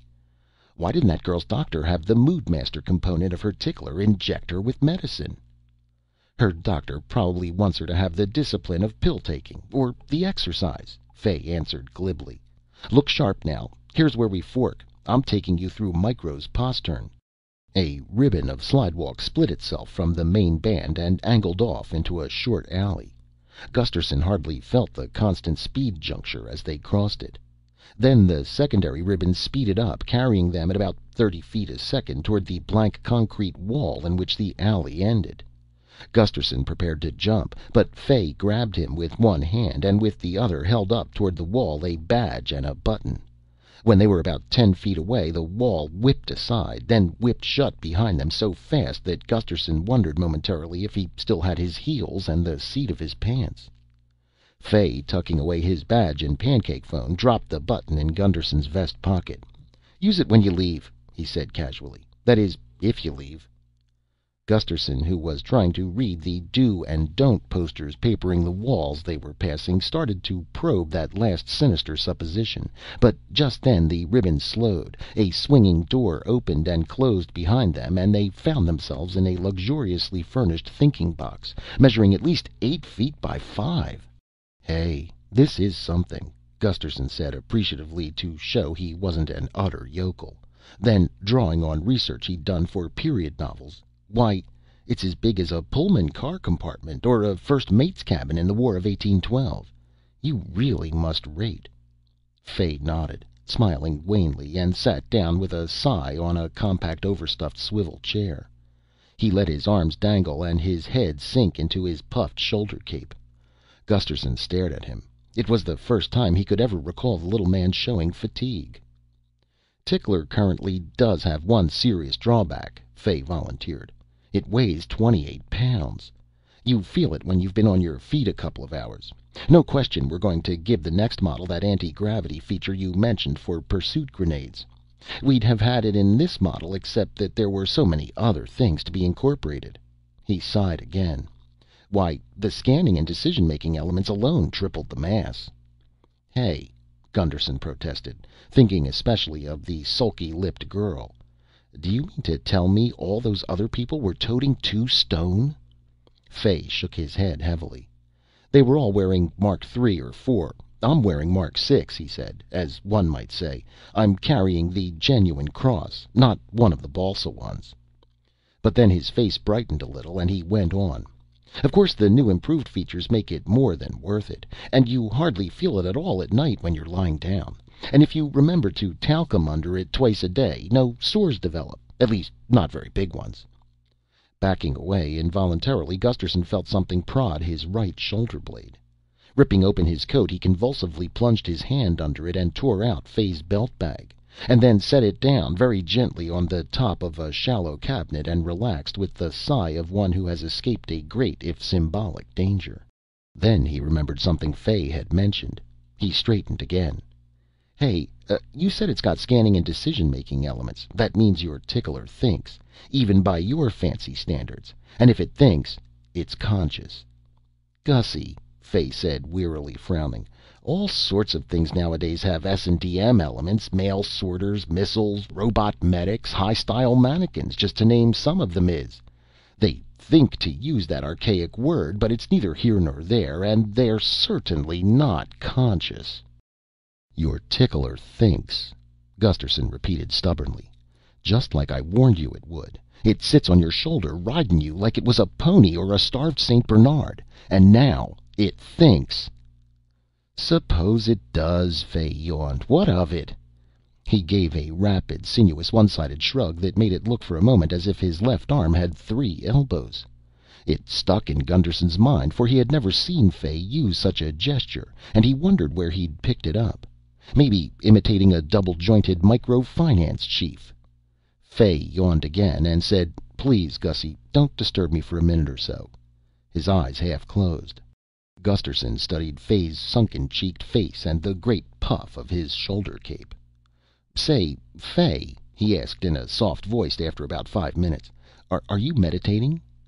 Why, no, Fay responded, starting up and then stifling another yawn. Just resting a bit. I seem to get more tired these days, somehow. You'll have to excuse me, Gussie, but what made you think of meditation?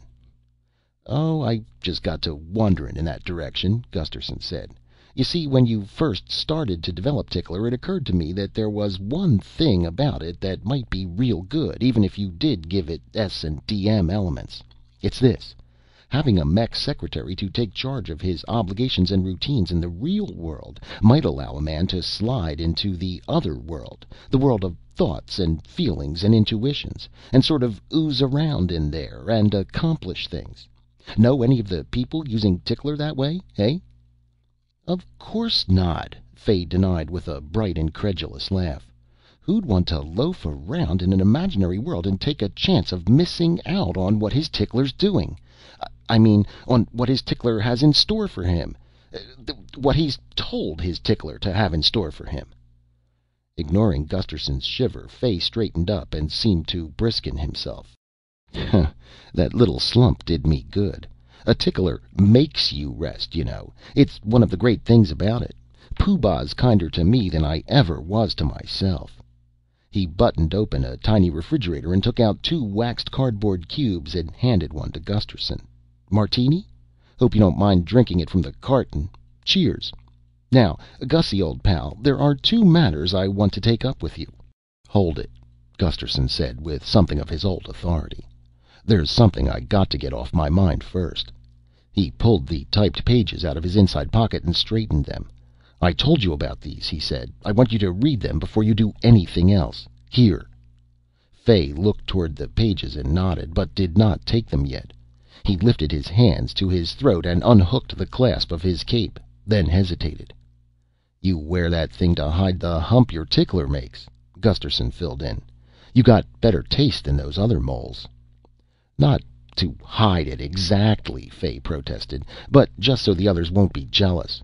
I wouldn't feel comfortable parading a free-scanning, decision-capable Mark 6 tickler in front of people who can't buy it, until it goes on open sale at 22:15 tonight.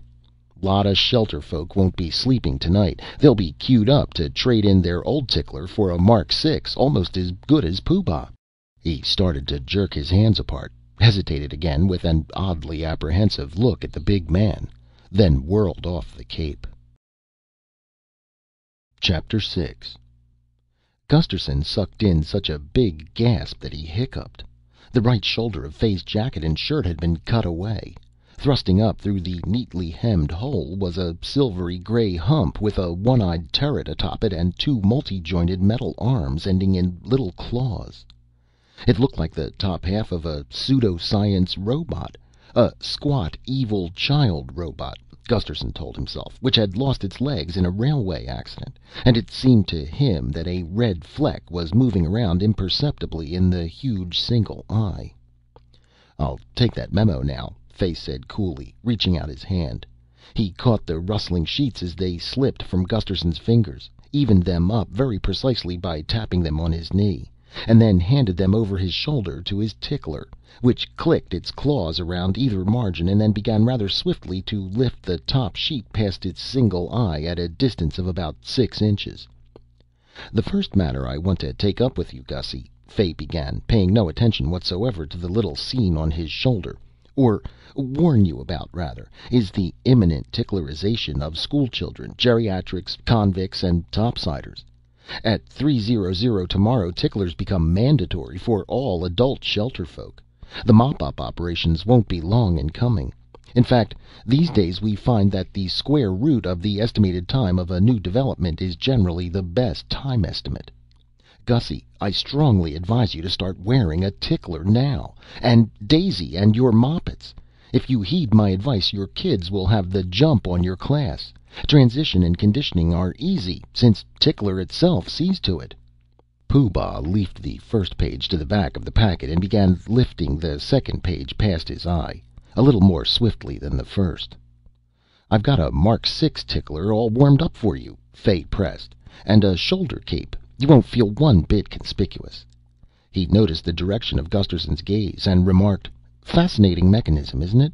Of course, 28 pounds are a bit oppressive, but then you have to remember it's only a way station to free-floating Mark 7 or 8. Pooh Bah finished page 2 and began to race through page 3. "But I wanted you to read it," Gusterson said bemusedly, staring. "Pooh Bah will do a better job than I could," Fay assured him. "Get the gist without losing the chaff." "But damn it, it's all about him," Gusterson said a little more strongly. "He won't be objective about it."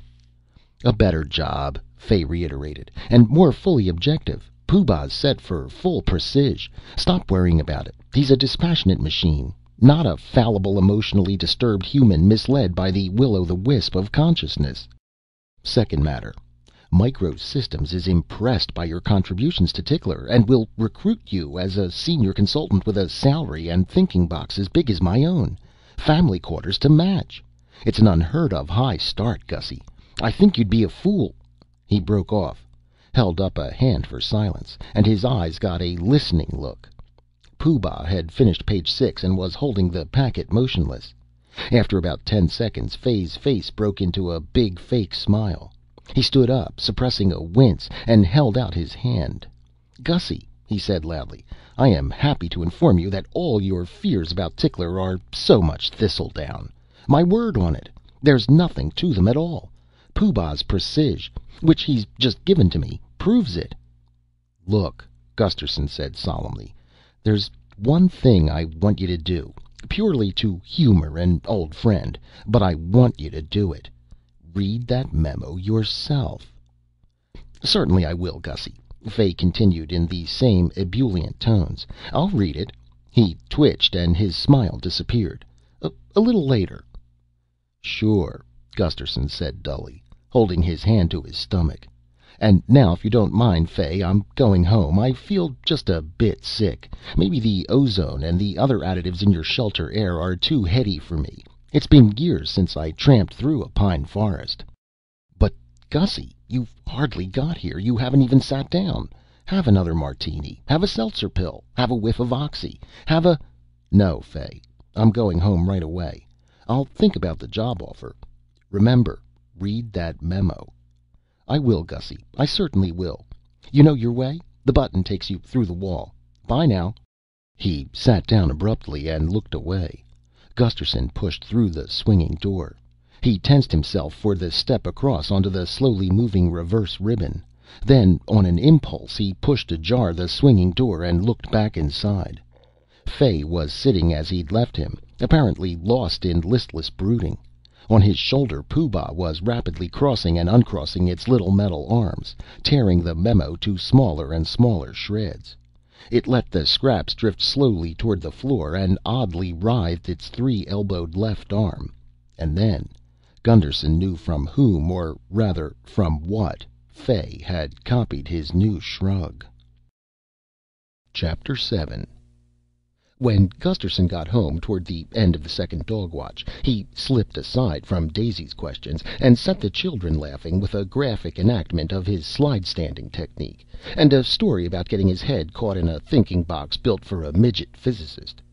After supper he played with Imogene, Iago, and Claudius until it was their bedtime, and thereafter was unusually attentive to Daisy, admiring her fading green stripes, though he did spend a while in the next apartment, where they stored their outdoor camping equipment.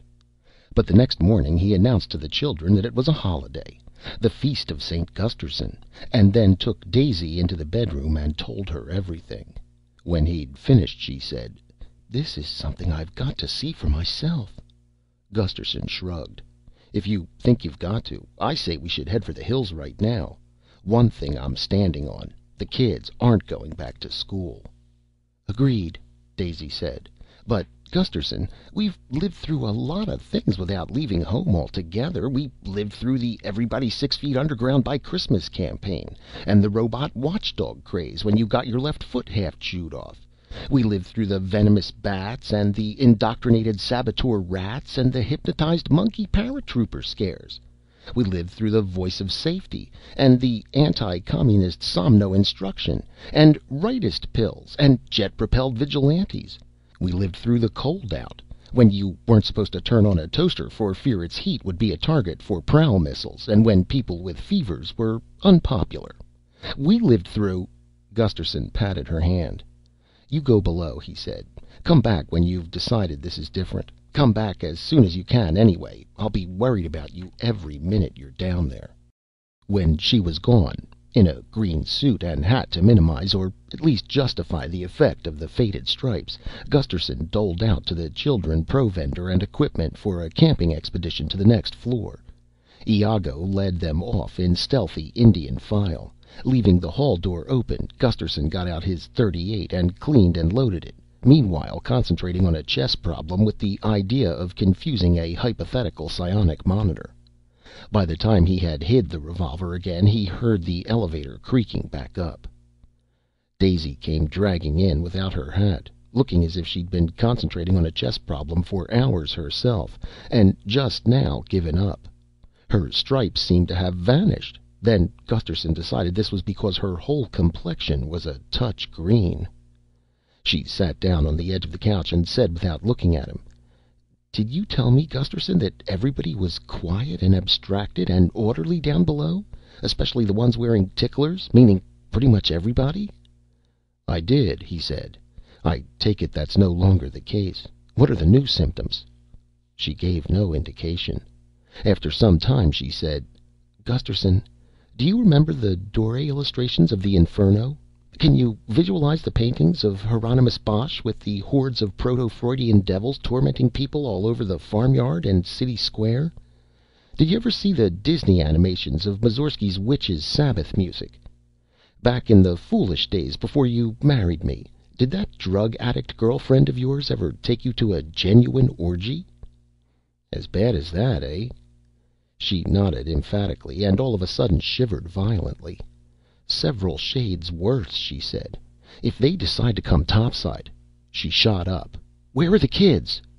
"Upstairs, camping in the mysterious wilderness of the 21st floor," Gusterson reassured her.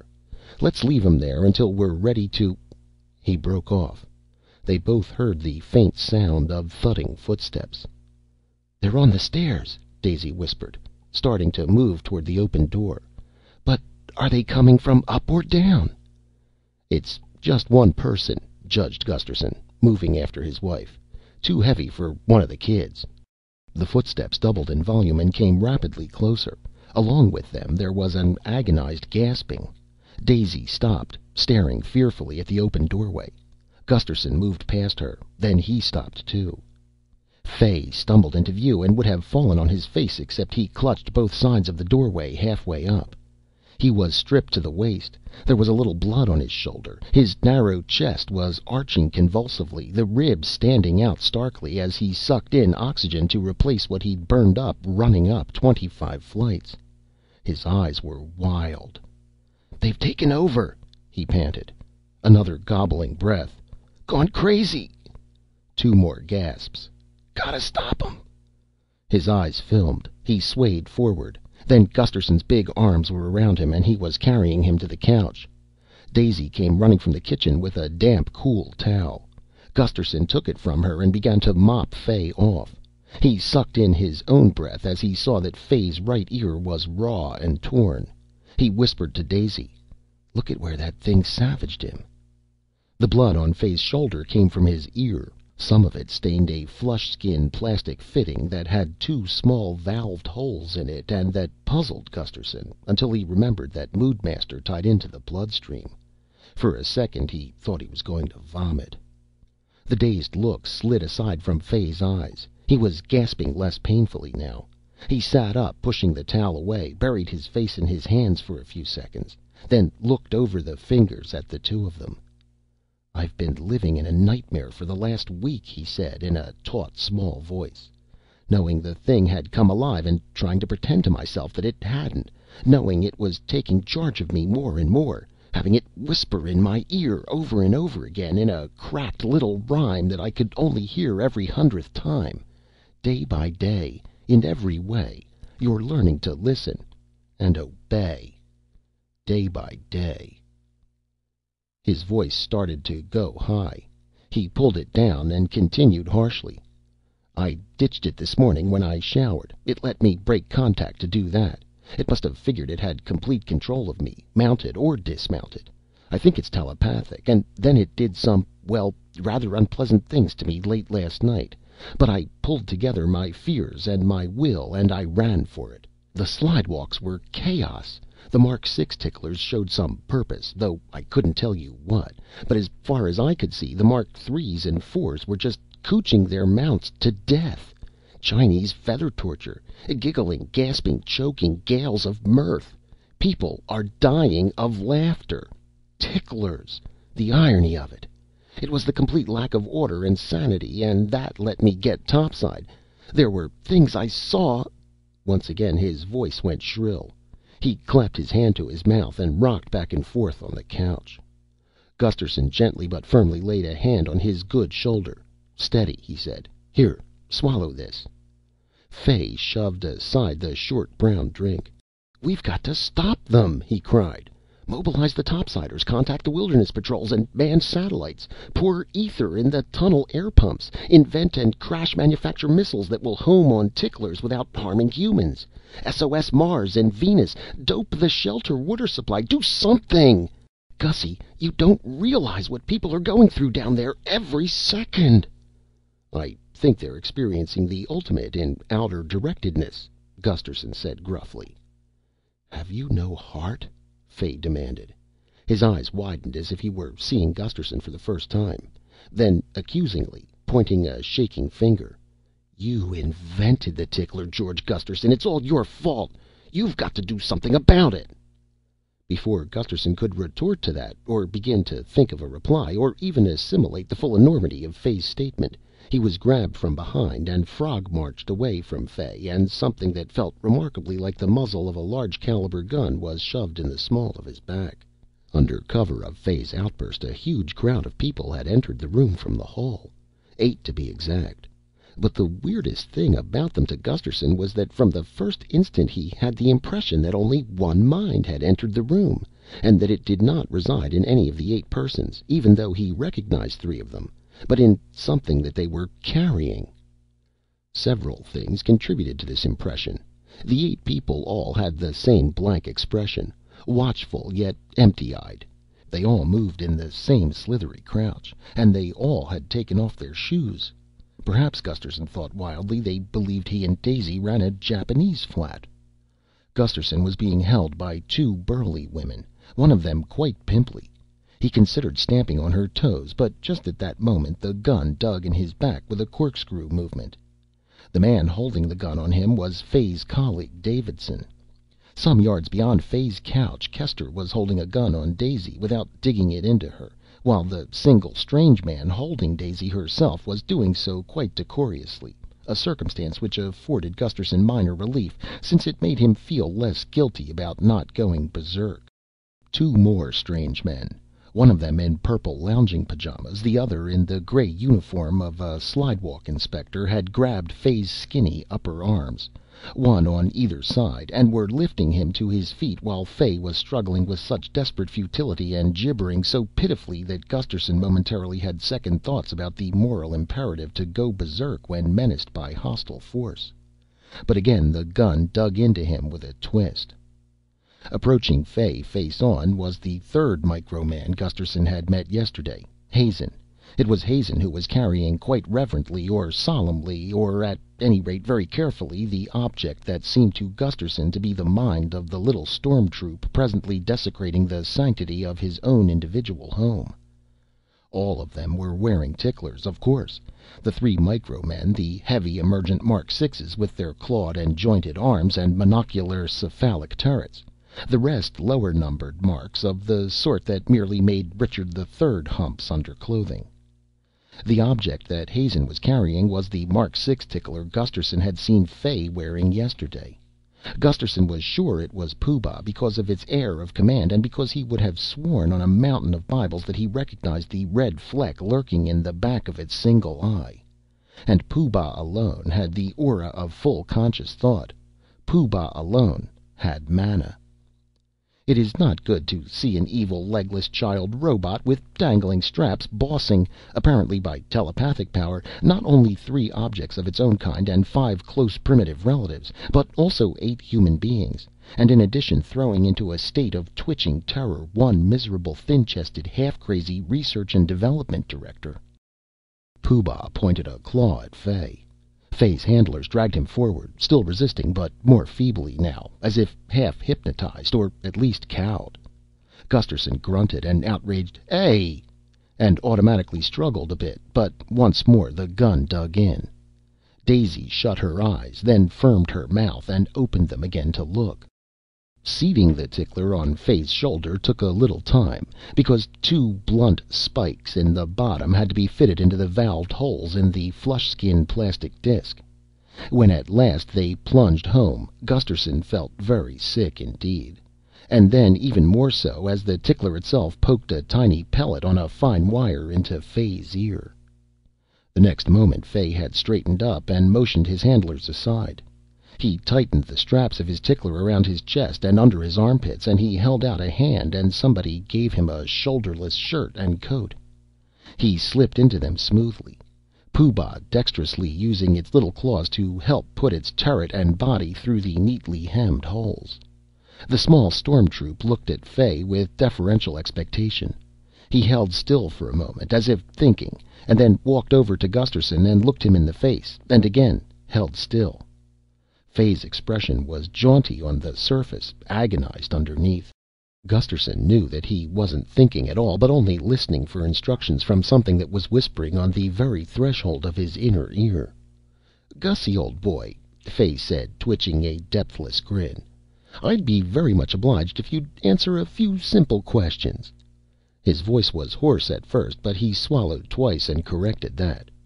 "What exactly did you have in mind when you invented the ticklers? What exactly are they supposed to be?" "Why, you miserable—" Gusterson began in a kind of confused horror.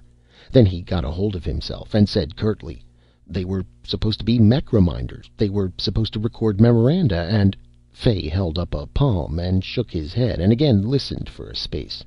Then, "That's how ticklers were supposed to be of use to humans," he said. I don't mean that at all. I mean how ticklers were supposed to be of use to themselves. Surely you had some notion." Fay wet his lips. "If it's any help," he added, "keep in mind that it's not Fay who's asking this question, but Pooh Bah." Gusterson hesitated. He had the feeling that every one of the 8 dual beings in the room was hanging on his answer, and that something was boring into his mind and turning over his next thoughts and peering at and under them before he had a chance to scan them himself. Pooh Bah's eye was like a red searchlight. "Go on," Fay prompted. "What were ticklers supposed to be for themselves?" "Nothin'," Gusterson said softly. "Nothin' at all." He could feel the disappointment well up in the room, and with it a touch of something like panic. This time Fay listened for quite a long while. "I hope you don't mean that, Gussie," he said at last, very earnestly. "I mean, I hope you hunt deep and find some ideas you forgot, or maybe never realized you had at the time. Let me put it to you differently. What's the place of ticklers in the natural scheme of things? What's their aim in life, their special reason, their genius, their final cause? What gods should ticklers worship?" But Gusterson was already shaking his head. He said, "I don't know anything about that at all." Fay sighed and gave simultaneously with Pooh Bah the now familiar triple jointed shrug. Then the man briskened himself. "I guess that's as far as we can get right now," he said. "Keep thinking, Gussie. Try to remember something. You won't be able to leave your apartment. I'm setting guards. If you want to see me, tell them. Or just think. In due course you'll be questioned further. In any case, perhaps by special methods, perhaps you'll be ticklerized. That's all. Come on, everybody. Let's get going." The pimply woman and her pal let go of Gusterson. Daisy's man loosened his decorous hold. Davidson and Kester sidled away with an eye behind them, and the little storm troop trudged out. Fay looked back in the doorway. "I'm sorry, Gussie," he said, and for a moment his old self looked out of his eyes. "I wish I could—" A claw reached for his ear. A spasm of pain crossed his face. He stiffened and marched off. The door shut.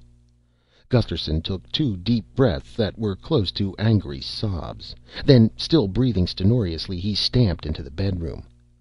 "What?" Daisy asked, looking after him. He came back carrying his .38 and headed for the door. "What are you up to?" she demanded, knowing very well. "I'm going to blast that iron monkey off Fay's back if it's the last thing I do." She threw her arms around him. "Now let me go," Gusterson growled. "I gotta be a man one time, anyway."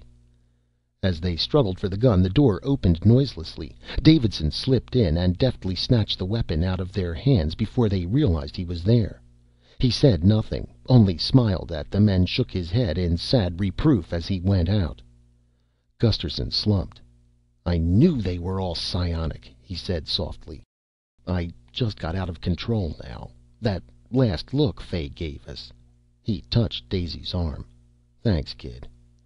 He walked to the glass wall and looked out desultorily. After a while he turned and said, "Maybe you better be with the kids, eh? I imagine the guards'll let you through." Daisy shook her head. "The kids never come home until supper. For the next few hours they'll be safer without me."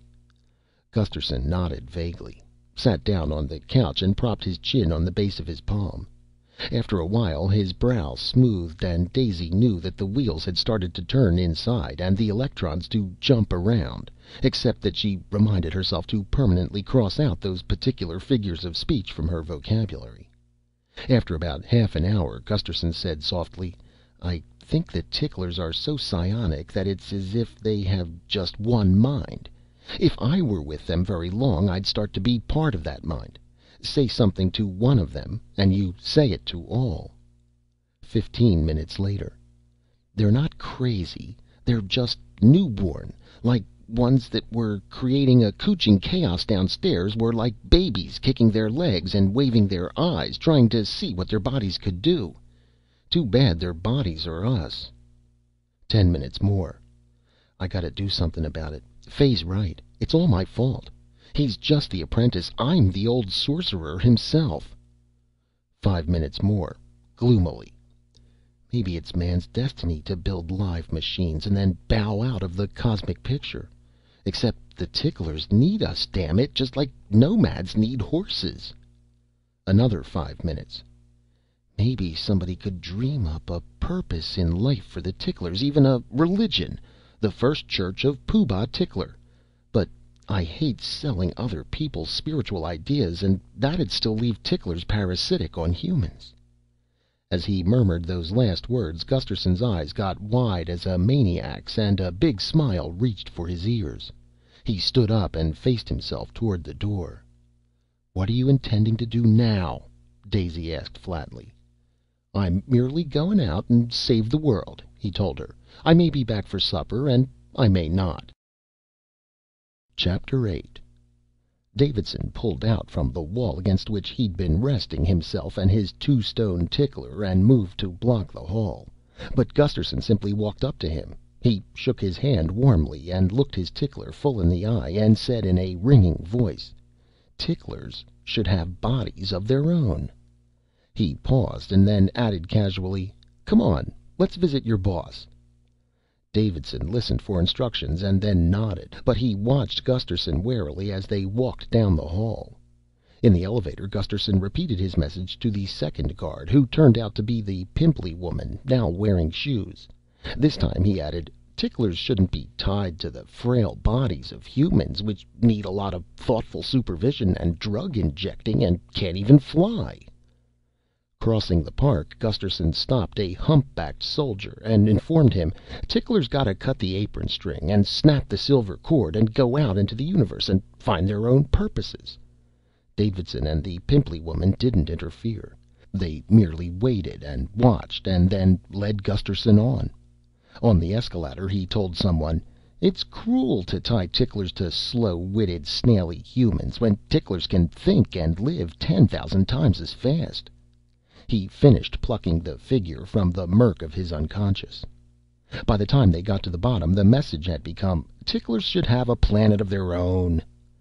They never did catch up with Fay, although they spent 2 hours skimming around on sidewalks under the subterranean stars, pursuing rumors of his presence.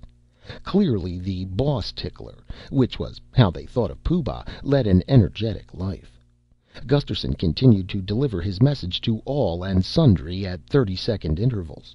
Toward the end, he found himself doing it in a dreamy and forgetful way. His mind, he decided, was becoming assimilated to the communal telepathic mind of the ticklers. It did not seem to matter at the time.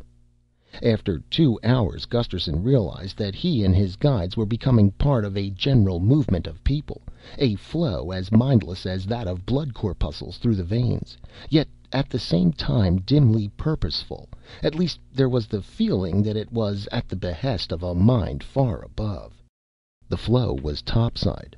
All the sidewalks seemed to lead to the concourses and the escalators. Gusterson found himself part of a human stream, moving into the tickler factory adjacent to his apartment, or another factory very much like it. Thereafter, Gusterson's awarenesses were dimmed. It was as if a bigger mind were doing the remembering for him, and it were permissible and even mandatory for him to dream his way along. He knew vaguely that days were passing. He knew he had work of a sort. At one time he was bringing food to gaunt-eyed, tickler-mounted humans working feverishly in a production line, human hands and tickler claws working together in a blur of rapidity on silvery mechanisms that moved along jumpily on a great belt. At another he was sweeping piles of metal scraps and garbage down a gray corridor. 2 scenes stood out a little more vividly. A windowless wall had been knocked out for 20 feet. There was blue sky outside, its light almost hurtful, and a drop of many stories. A file of humans were being processed. When one of them got to the head of the file, his or her tickler was ceremoniously unstrapped from his shoulder and welded into a silvery cask with smoothly pointed ends. The result was something that looked, at least in the case of the Mark 6 ticklers, like a stubby silver submarine, child size. It would hum gently, lift off the floor, and then fly slowly out through the big blue gap. Then the next tickler-ridden human would step forward for processing. The second scene was in a park, the sky again blue, but big and high, with an argosy of white clouds. Gusterson was lined up in a crowd of humans that stretched as far as he could see, row on irregular row. Martial music was playing. Overhead hovered a flock of little silver submarines, lined up rather more orderly in the air than the humans were on the ground. The music rose to a heart-quickening climax. The tickler nearest Gusterson gave, as if to say, "And now? Who knows?" a triple-jointed shrug that stung his memory. Then the ticklers took off, straight up, on their new and shining bodies. They became a flight of silver geese, of silver midges, and the humans around Gusterson lifted a ragged cheer. That scene marked the beginning of the return of Gusterson's mind and memory. He shuffled around a bit, spoke vaguely to 3 or 4 people he recalled from the dream days, and then headed for home and supper, 3 weeks late, and as disoriented and emaciated as a bear coming out of hibernation. 6 months later, Fay was having dinner with Daisy and Gusterson. The cocktails had been poured, and the children were playing in the next apartment. The transparent violet walls brightened, then gloomed as the sun dipped below the horizon. Gusterson said, "I see where a spaceship out beyond the orbit of Mars was holed by a tickler. I wonder where the little guys are headed now." Fay started to give a writhing left-arm shrug, but stopped himself with a grimace. "Maybe out of the solar system altogether," suggested Daisy, who'd recently dyed her hair fire-engine red and was wearing red leotards. "They got a weary trip ahead of them," Gusterson said, "unless they work out a hyper-Einsteinian drive on the way." Fay grimaced again. He was still looking rather peaked. He said plaintively, "Haven't we heard enough about ticklers for a while?" "I guess so," Gunderson agreed. "But I get to wondering about the little guys. They were so serious and intense about everything. I never did solve their problem, you know. I just shifted it onto other shoulders than ours. No joke intended," he hurried to add. Fay forebode to comment. "By the way, Gussie," he said, "have you heard anything from the Red Cross about that world-saving medal I nominated you for? I know you think the whole concept of world-saving medals is ridiculous, especially when they started giving them to all heads of state who didn't start atomic wars while in office, but—" "Nary a peep," Gusterson told him. "I'm not proud, Fay. I could use a few world-saving medals. I'd start a flurry in the old gold market. But I don't worry about those things. I don't have time to. I'm busy these days thinking up a bunch of new inventions." "Gussie!" Fay said sharply, his face tightening in alarm. "Have you forgotten your promise?" "Course not, Fay. My new inventions aren't for Micro or any other firm. They're just a legitimate part of my literary endeavors. Happens my next insanity novel is going to be about a mad inventor.